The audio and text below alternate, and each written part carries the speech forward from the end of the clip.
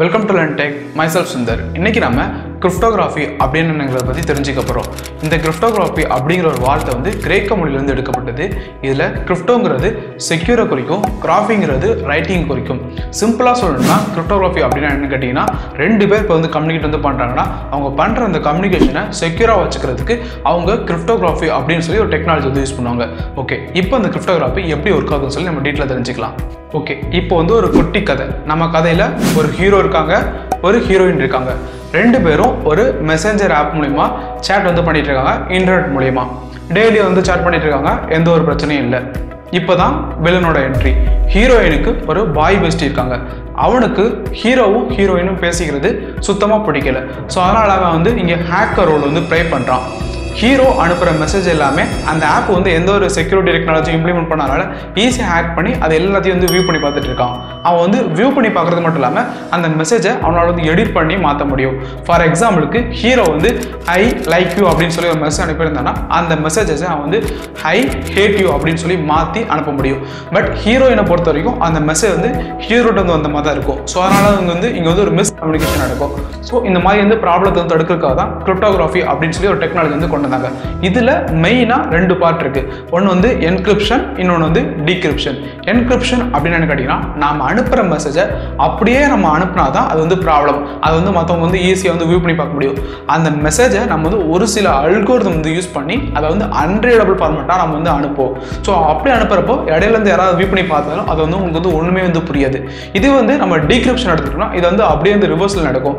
அந்த அன்ரீடபிள் ஃபார்மேட்டில் இருக்க அந்த மெசேஜை நம்ம வந்து திரும்பவும் அந்த அல்கோரிதம் வந்து யூஸ் பண்ணி திரும்பவும் ரீடபிள் ஃபார்மேட்டா மாத்துவோம். இதை தான் நம்ம வந்து டீக்ரிப்ஷன் அப்படி சொல்லுவோம். ஓகே, இப்போ இந்த என்கிரிப்ஷன் அண்ட் டீக்ரிப்ஷன் இது வந்து எப்படி ஒர்க் ஆகுதுன்னு சொல்லி நம்ம டீட்டெயிலாக வந்து பார்க்கலாம். இந்த என்கிரிப்ஷன் அண்ட் டீக்ரிப்ஷனை நம்ம வந்து இரண்டு வகையை வந்து வகைப்படுத்தலாம். ஒன்று வந்து சிமெட்ரிக் என்கிரிப்ஷன் அண்ட் டிஸ்டன், இன்னொன்று வந்து பார்த்தீங்கன்னா அசிமெட்ரிக் என்கிரிப்ஷன் அண்ட் டீக்ரிப்ஷன் சொல்லலாம். முதல்ல வந்து இந்த சிமெட்ரிக் என்கிரிப்ஷன் அப்படின்னு என்ன சொல்லி வந்து பார்க்கலாம். ஓகே, இப்போ ஃபார் எக்ஸாம்பிளுக்கு ஹீரோ வந்து ஹீரோயினுக்கு ஹாய் அப்படிங்கிற ஒரு மெசேஜ் வந்து அனுப்புகிறாங்க. இது வந்து நார்மலாக அனுப்பலை. இப்போ ஹீரோ வந்து என்கிரிப்ட் பண்ணி வந்து அனுப்புகிறாங்க.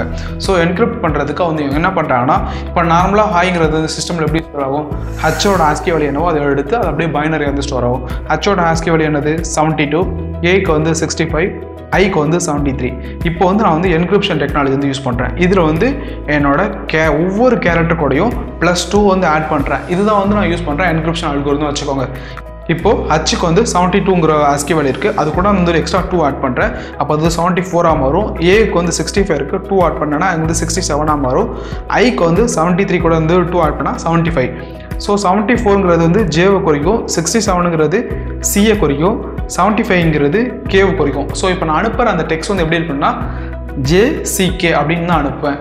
இப்போ அதை வந்து அந்த வில்லன் வந்து ஓப்பன் பண்ணி வந்து பார்த்தாலும் நான் அனுப்பின மெசேஜ் வந்து ஹாயின்னு இருக்காது, ஜேசிகே அப்படின்னு இருக்கும். ஸோ அப்படின்னா அதுக்கு ஒரு மீனிங்கே இல்லை. ஸோ இதனால் அவங்களால வந்து புரிஞ்சிக்கவே முடியாது நம்ம வந்து என்ன மெசேஜ் அனுப்பியிருக்கோன்னு சொல்லி.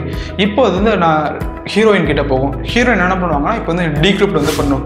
டீக்ரிப்ட் பண்ணுறதுக்கு அப்படியே வந்து ரிவர்ஸில் வந்து போகணும்.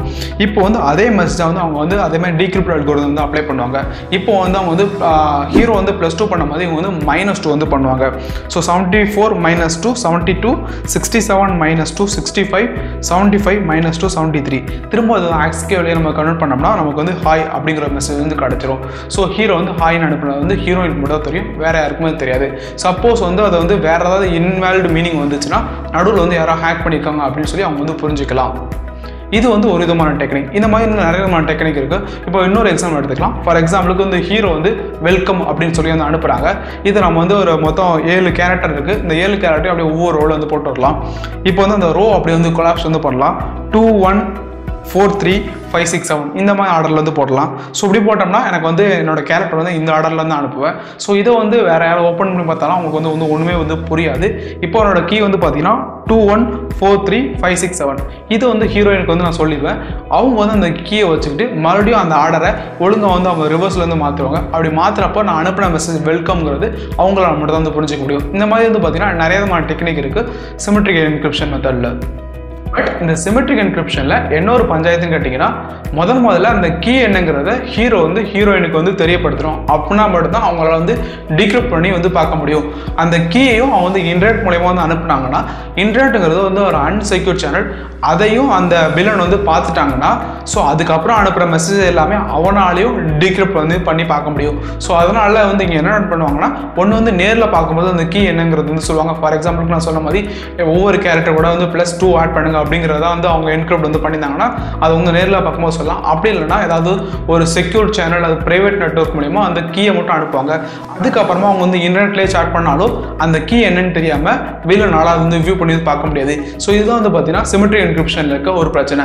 ஸோ இதை ஓவர் கம் பண்ணுறதுக்காக தான் அசிமெட்ரிக் என்கிரிப்ஷன் வந்து கொண்டு வந்தாங்க. இப்போ அது எப்படி இருக்காதுன்னு சொல்லி பார்க்கலாம்.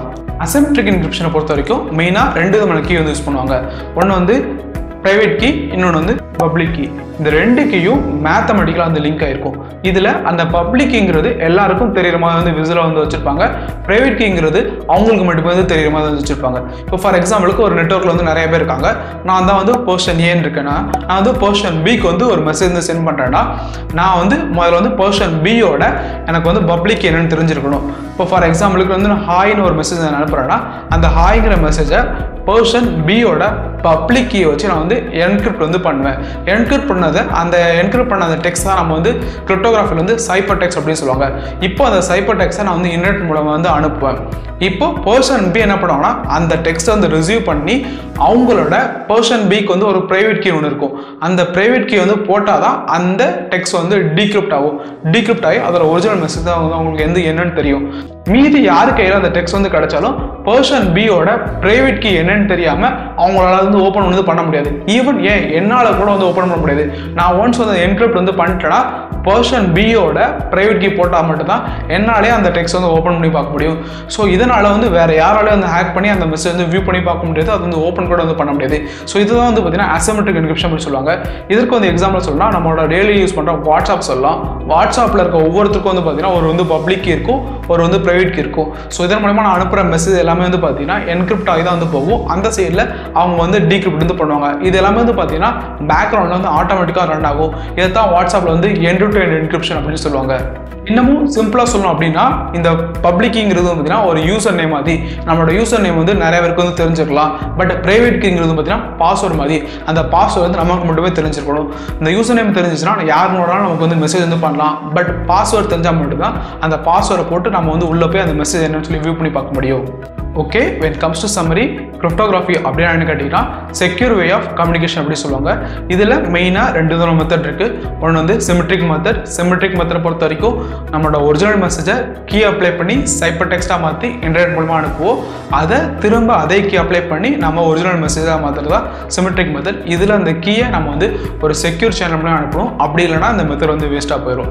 ரெண்டாவது அசிமெட்ரிக் மெத்தட். இதை பொறுத்த வரைக்கும் அந்த ஒரிஜினல் மெசேஜை நம்ம ரிசீவரோட பப்ளிக் கீயை வச்சு என்கிரிப்ட் வந்து பண்ணி சைபர் டெக்ஸ்ட்டை வந்து இன்டர்நெட்டில் அனுப்புவோம். அவங்க வந்து ரிசீவ் பண்ணிட்டு ரிசீவரோட பிரைவேட் கீ வச்சு அவங்க அதை ஒரிஜினல் மெசேஜ் வந்து திரும்ப வந்து மாற்றிப்பாங்க. இதில் அந்த பிரைவேட் கீ வந்து நம்ம வந்து செக்யூராக வச்சிருக்கனால யாராலும் அதை வந்து எடுத்து வந்து வியூ பண்ணி பார்த்துட முடியாது. ஸோ இதை தான் நம்ம வந்து அசிமெட்ரிக் மெத்தட் அப்படின்னு சொல்லுவோம். ஸோ இதோட அந்த வீடியோ வந்து வைண்ட் அப் பண்ணிக்கலாம்னு நினைக்கிறேன். மீண்டும் ஒரு நல்ல வீடியோ சந்திக்கலாம். நன்றி.